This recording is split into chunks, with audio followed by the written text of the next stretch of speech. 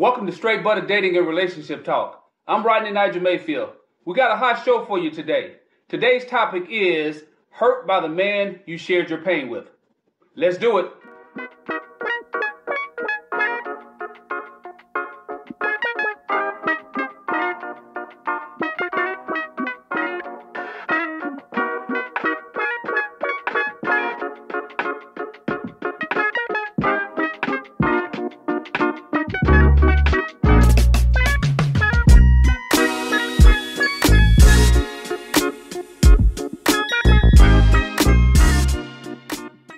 Welcome back to the show. Before I get started, I'd like to ask everyone that watches this video to subscribe to this channel and click the notification bell and the drop-down menu that says all so that every time I upload new video content, you'll be notified. Also, like, share, and please leave a comment. All right, she's a woman of God with a doctorate degree in education. She's an author of the following books: A Prophet to Her Husband, The Secret of Loving Yourself, Wife Qualities, What Do You Do to Bring to the Table Affirmations, Volume 1, and her most recent book, Wives in Waiting, 30-Day Journal, are all on Amazon. Let's welcome Dr. Mel to the Straight Butta Dating and Relationship Talk show. Welcome to the show, Dr. Mel. It's a pleasure to see you in person, and finally, a pleasure to meet you. You too. How are you doing today? Thank you. I am absolutely great, and I'm happy to be here. Awesome, awesome. So, Dr. Mel, what are your initial thoughts on the topic title of the show, Hurt by the Man You Shared Your Pain With? Well, you know this word that's flying around right now is narcissist. Okay. And everyone thinks that their ex is a narcissist. Okay. Like when I talk to people, they're like, oh, he was a narcissist, she was a narcissist. So that was the first thought. Like, we get into relationships and some of us just don't want to be hurt, but because we've been hurt by someone doesn't make them a narcissist. Okay. Now, do you know of any narcissists personally? No. You know what? Narcissists are really rare. Okay. There's not that many that have been diagnosed. And just because you have a high self-esteem and you love yourself doesn't make you a narcissist. Okay. All right. Now, are you married? I am. Happily married? Yes. All right. Well, I got to ask these days because Will and Jada, everybody thought they were happily married, and it turned out to be that who knows what the heck is going on. You know what? I have a thought on that. Okay. Like, at first I called him a simp. Okay. Even within my community, we were talking about that. And I was adamant about that. I was like, this man is a simp. But when he came out with that most recent video and he said, can you love someone forever no matter what? Those are vows. He has just decided he is going to stick true to his vows. Okay. Well, I respect that. But I still think he's a simp. Be honest with you, personally. And we're not going to get on Will and Jada because I'm finished with those videos. But now, how long have you been married? I've been married 24 years. Wow, 24 years. 24. Woo-wee. That's a testimony in itself because most marriages don't last that long. So I don't know your husband, but he must be a great guy for you guys to be in marriage together and still hanging in this modern day culture for sure. Yes. Now, do you know of any women personally who have been hurt by a man they shared their pains with in hopes that man would be a confidant and would show empathy and sympathy towards them? I do. And I know this may not be received well, but I'm just going to say it. Sometimes it's the woman's fault. Okay. Because she gives the script to the man and she tells him what her fears are, what her woes are, all of these things. She gives him the script to kind of hurt her. She's not holding back the information. But there's a time and a place to give information. Okay. So, you know someone personally. Can you briefly share one of those stories that comes to mind without revealing that person's name? Go into a little bit more detail because I believe this could help women tremendously. So we're gonna call her Tracy. Okay. Tracy. Just to put a name to it. Gotcha. So Tracy, she dealt with some insecurities from a previous relationship. She had been married before, and she went into this new relationship telling this man how she was insecure, She was not feeling good about herself, that kind of thing. And he used that against her when he was trying to dog her out. Okay. So he would say things like, well, you insecure anyway. You know, you crazy. I'm not doing that. But he was doing something on her behind her back. But he used what she told her. He used what she told him as a decoy. Okay. You know, he used it against her. Yeah, I think men, once the relationship gets to the point where they see that it's not going to work out for one reason or the other, I think they use that to further damage the woman by telling her that nobody wants you, and that's why the last guy or the last guys did the same thing to you. I look at it like this.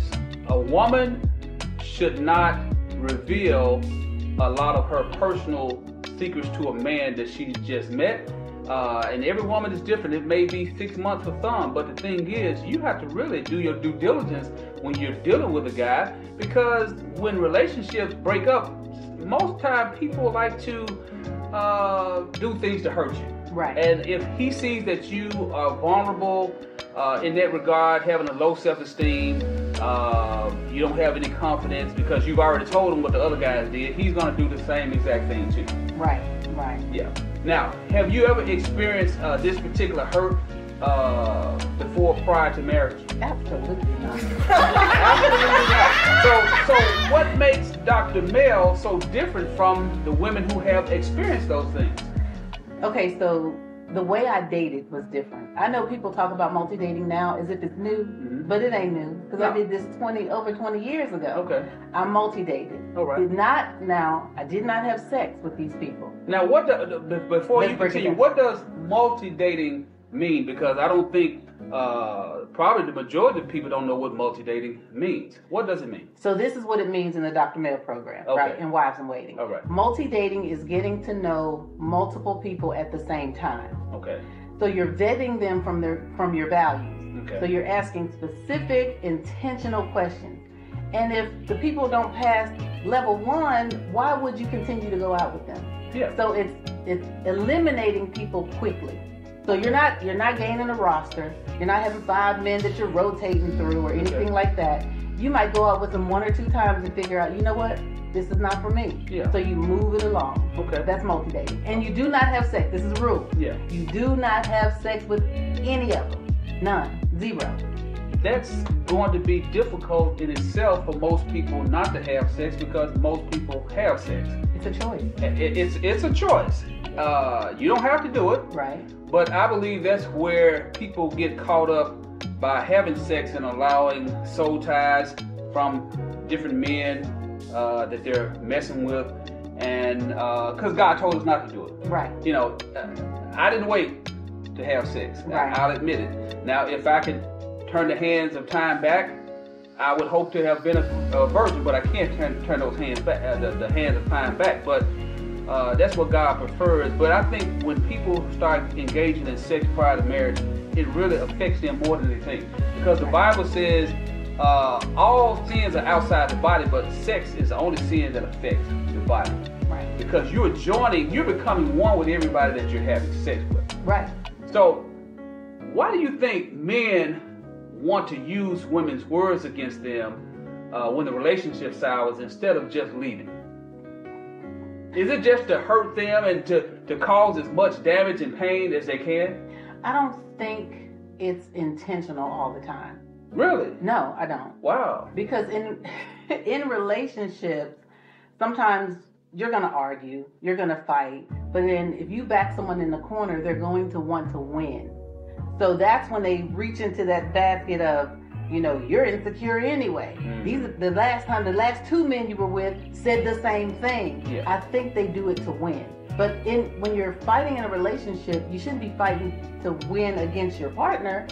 You should be fighting that thing, not who you're with. So, if the man is mistreating the woman and she wants to get rid of him, but he doesn't want to go, he will still pull that trump card.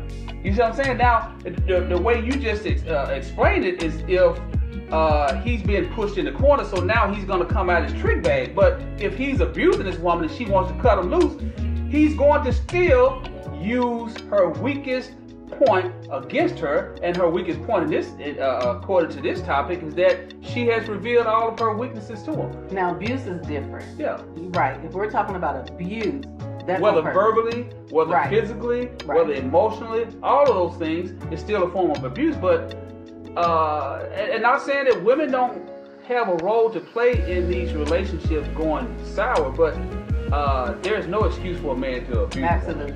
Not at all. Zero tolerance. Right. So, do you think it's a form of bullying when a man reminds a woman of her past again and again, which reopens her wounds afresh? It's a form of bullying, and it's a testament of immaturity. Because if a man loves you, he's going to cover you in your insecurities. He's going to cover you in the areas where you're weak. So he is immature and not able to use those things that he learned about her to cover her. Okay, now, the way you answered that question just had all kind of signals flowing in my head. Now, a husband is supposed to cover a wife. Right. Not a boyfriend covering his girlfriend, because the Bible says man should leave his father and mother and cleave unto his wife, not unto his girlfriend. Right. And the woman is not a helpmeet unless she is a wife. You see what I'm saying? So the thing is, a lot of people are trying to take on the responsibilities, or at least play house like they were married, but they're not married. But the thing is, they are still being impacted, and they don't realize that they're being impacted. Now, I'm seeing this book right here. What is the title of this book? Is this one of your books? Yes, this is the newest one, Wives in Waiting. It's a 30-day journal, and it helps women get clear on their purpose and their desire to be a wife. Because I want to be a wife, I want to be married, and I want to have a husband are not synonymous. Okay. All right. So, give a little bit more detail about what this book is, because I'm sure that there are women who are going to watch this video who would love to get their hands on this journal, a 30-day journal. I think it could be a very powerful tool for them to use to try to get a little better understanding of what a wife is. So this journal, it took me 10 years to write, first of all. Wow. I have a Wives in Waiting boot camp, so this ended up being the curriculum that I used in a 6-month program. Okay. So this really could take you longer than 30 days. It should. But when women say, I want to be married and I want to have a husband, I ask them, are you ready to be a wife? Because to be a wife, I can only be a wife to my husband. Exactly. I can't be a wife to my children. I can't be a wife to my friends. So what does that mean? I need to know what it means to be a wife to this man, to be unselfish toward him. Okay. You know, so when I ask women, are they ready to be a wife? Some of them, they want a husband, clearly. Why do you want a husband? I want a husband for this. They can have a whole list. But when we get to the list of why do you want to be a wife and what qualities do you bring to the table as a wife, it's crickets.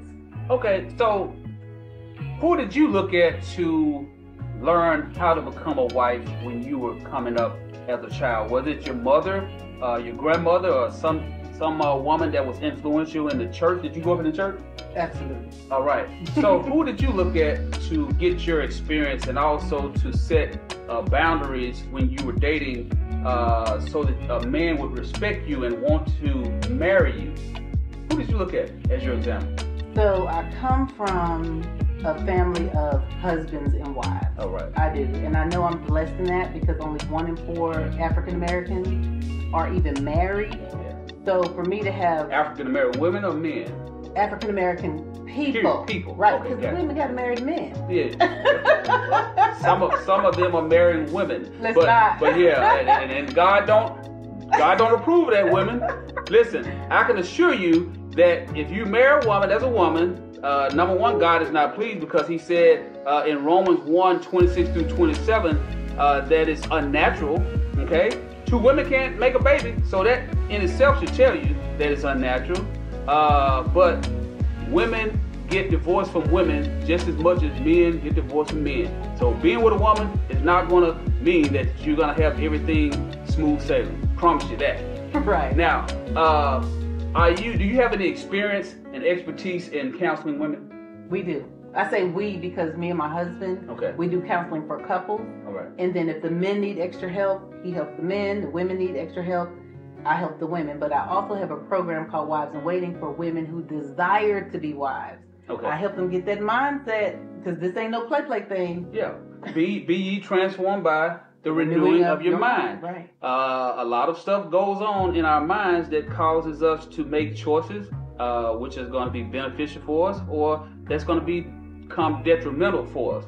Now, when are you believing in Jesus Christ? Yes. He's your Lord and Savior. Yes. Only way to heaven. Yes. Hello, somebody. When you're counseling women, do you use holy Bible scriptures indoctrinated in Christian theology to act as your guide? Yes, the curriculum that we use is biblically based. All right. Great, awesome. Now, are all of your books written steeped in Christian values?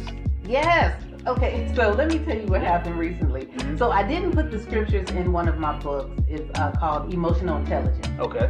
And they can get that on my website free. That's a free download. Free download. You know, folks like free stuff. Yes. It's not going to cost you a dime. Right. Now, what is your website before we continue for people to be able to go? And you may have some men who want to give it out to their sisters or their aunts, their mothers, where people can go and get that free download. It is drmelindaharper.com. Spell it out because, you know, some people just... Dr. Melinda, Melinda, Harper, HARPER.com, drmelindaharper.com. So they can go get this free download, Emotional Intelligence. But what I was telling you is I didn't put the scriptures in the book, right? Someone called me and asked me if they could use the book in their Bible study. Okay. And she said, because all these scriptures go with it. She pulled out every scripture. I didn't even have to put it in there. Mm-hmm. But God revealed himself in the book anyway. And I want everyone to get the book. But, you know, sometimes people, they get a little turned off by it. But that's okay. It's in there anyway. Yeah. Well, if your book is steeped in Christian values, as you say, they're responsible for what they read and what they hear. So now, Dr. Mel, do you think some women continue in that repeated cycle of involving themselves with the same type of men that uses the woman's own words against them? Yes. The cycle goes on. One, you mentioned it a little earlier, the soul ties. Yes. So if they have not renounced and denounced those soul ties, they're going to keep attracting that same kind of man and go, I call it a merry-go-round. Yeah. They get on that merry-go-round, they go too far, stay too long, and can't find their way back. Wow. Say that again. They go too long. They go too far. They go too far. Stay too long. Stay too long. And can't find their way back. Yeah. Wow. Ladies and gentlemen who are looking at this video, that can go for you as well. Now say it again, because I forgot already. They go too far. They go too far. Stay too long. Stay too long. And can't find their way back. Yeah. Now, that's going to lead to this next topic. Next question, rather. Why do you think so many people, both women and men, especially in the black community, feel it to be taboo? Feel it to be taboo when seeking a psychologist or a psychiatrist for counseling? I can tell you the phrase. You ready? Yeah. What goes on in this house stays in this house. That's where the taboo begins. Oh, so handle everything within. Right. Nobody needs to know our business. Nobody needs to know our business. If it happened in here, stays in here. Don't be going out there telling everybody what we do here. That's destructive. Very destructive. And if we're talking about cycles here, we're talking about family cycles. If it's happening to mom and dad, they don't get counseling. Mm-hmm. They try to tough it out. And it's going to be cycled down and passed down through the children as well. Mm-hmm. And through their children's children. Right. I don't think there's anything wrong with seeking counseling if you have a low self-esteem, if you have insecurity issues. You cannot handle it on your own. And the number one thing to go to is the Bible, because it's God's word. You know, I've used it many times before, but I've also sought counseling before, and I'm not crazy at all. And that counseling helps because somebody is sitting there listening to you express your most inner thoughts, and they have certain techniques, certain skills that they've been taught professionally, especially if they are Christian and they're saved and they're using spiritual scripture to help guide them in giving you the right advice. But it's helped me, and it can help you. Now, do you think a woman that tells her deep secrets to a man too quickly without doing her due diligence is destined for ruin in that relationship? Yes, there's a scripture on that. Don't throw your pearl before swine. Yeah. Don't cast your pearls before swine, but they will be trampled on. They will be trampled, for sure. Now, do you know of any encouraging Bible scriptures off the top of your head? I know this is a question that you didn't anticipate, but I'm going to ask it anyway. Do you know of any encouraging Bible scriptures off the top of your head that you can share that would be encouraging for women who've experienced being hurt by that man they shared their pain with?